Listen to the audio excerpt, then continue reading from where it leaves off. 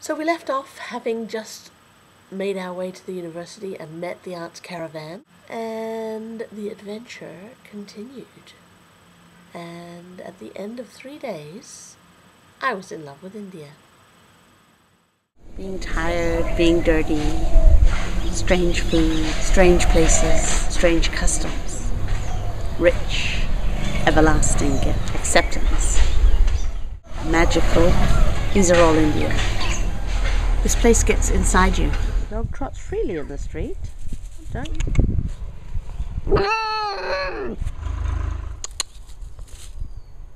Don't you be mean. Hey! Oh, stop it! Don't be so mean. It feels like breathing in new life. It makes you rethink, reconsider, reevaluate. It gets inside you, it gets into your psyche. I've been told that the people here lead with their heart. I don't want to lose this feeling. I don't want to lose this place in my heart. Coming into India is like coming home to who you are. Part of India is not in what you see, it's in what you feel, in what you value, in what you learn, and how you grow. India's a gift.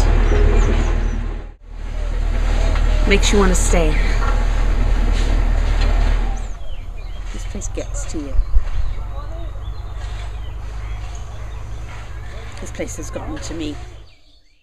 I wish I had video of the ride back to Bubbly in Adito's van, with no lights because the fuse went just as we began. We came across a man moving his cows along the road in the dark. Everything was pitch dark, the stars were amazing. Cheyenne jumped out of the van to take photos and make art. And then he got into an altercation with some drunk men on a motorcycle. I'm not sure what they were on about.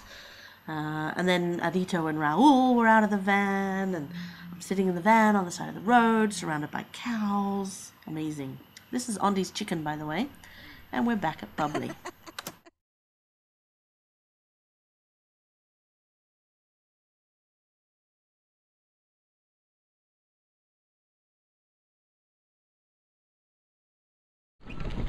And we're going back to Shanti with a more energetic rickshaw driver. And oh yeah, just me in the rickshaw, constantly checking that Rahul and Sayan are following.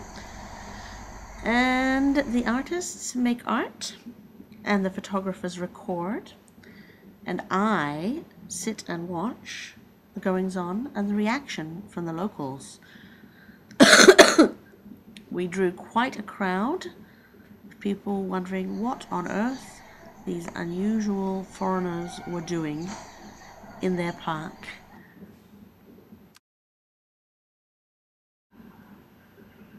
And we can feel ourselves beginning to get hungry. So what will we do? We must eat. My first experience with Golgappa, which is like feeding frenzy fast food in India. This is what they look like.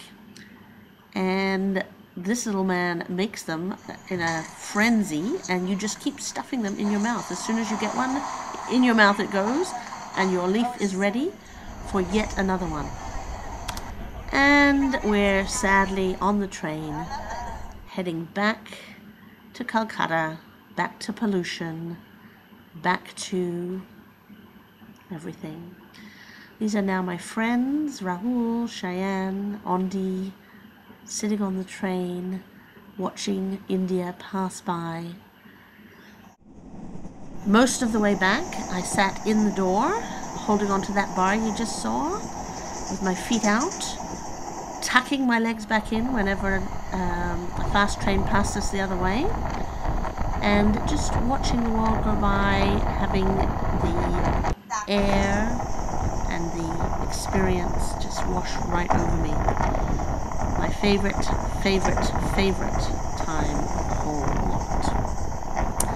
And now we're getting back into Calcutta, This is a local train, a lot more crowded than ours. And now we're going on the ferry because the traffic will be bad. We're going on the ferry to get to the other side, the city side of the river, which was a really cool experience.